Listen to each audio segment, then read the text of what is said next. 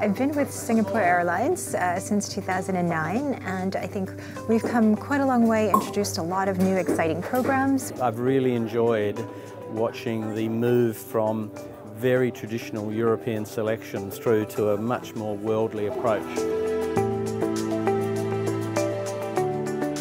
But there's no doubt that because it's so dry in the cabin, I think that the wines for me that show well are wines that have really lovely fruit expression, wines that are not too tannic, wines that are not too bitter.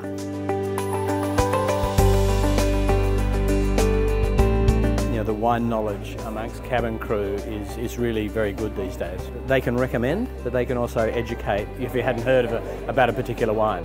I can add that we will have some really exciting, what we call wild card or innovative wines coming up. And the wines that are coming up for business class especially, we've seen some exciting things, so a lot to look forward to.